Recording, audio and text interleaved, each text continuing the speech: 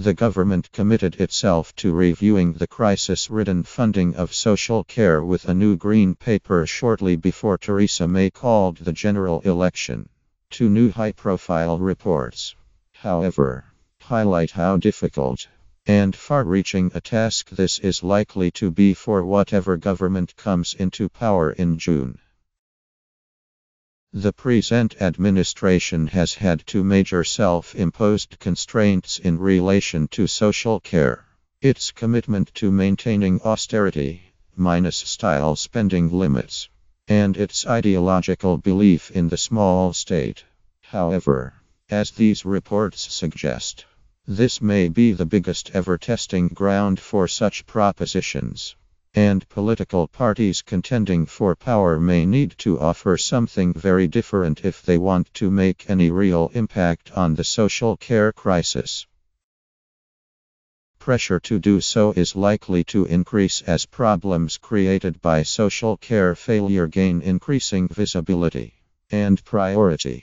The simple truth is that such profound changes are taking place in UK and global demographics that current approaches to care can't keep pace with the rapidly rising numbers of older and disabled people in society. We are at risk of returning to poor law levels of neglect within people's own four walls and families, or warehoused in old-style institutions. This becomes clear from the evidence of the two reports. They offer a very similar critique of the problems austerity politics have built up for policymakers. The Communities and Local Government Select Committee report on adult social care published in March concluded that inadequate funding was having a serious impact on both the quality and level of care, and said a long-term fix was urgently necessary. The Institute for Fiscal Studies report on social care funding, published a few days later, similarly revealed a disastrous and unraveling mess. But it also paints a more complex picture than is usually offered, with significant differentials in local spend, and some councils making much bigger cuts than others, as well as double whammies resulting from welfare cuts. We can still expect the present administration to think it can paint its way out of this corner by pressing people to take more personal responsibility for their well-being. But there is little fit between such rhetoric and massively changing demographics. The increasing time people have to spend at work and the high and growing proportion of women, formerly family carers, having to be in paid work.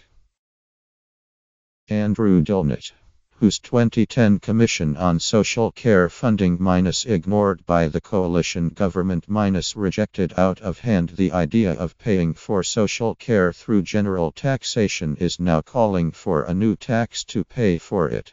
But the Select Committee report goes much further than any political party has since Margaret Thatcher first set social care in the hopeless direction it is now still lurching along.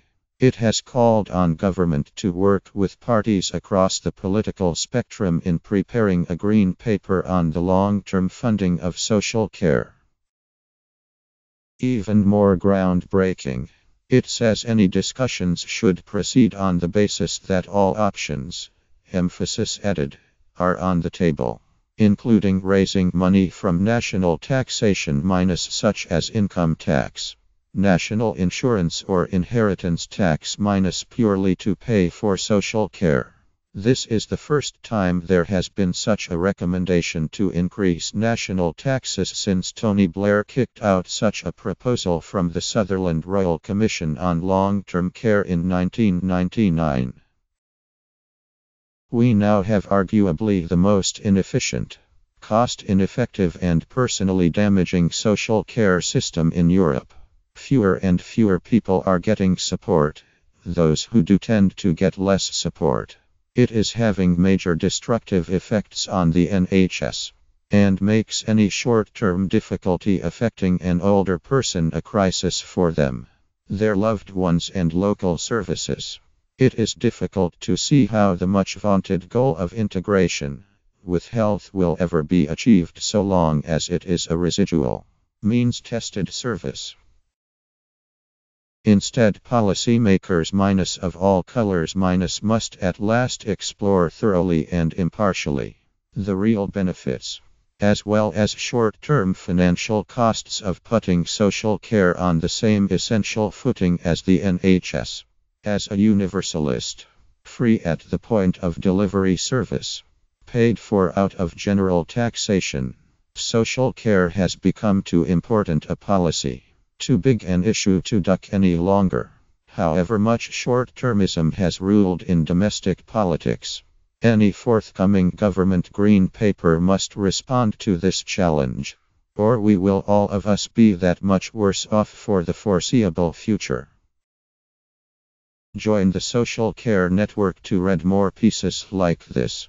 Follow us on Twitter @socialcare and like us on Facebook to keep up with the latest social care news and views.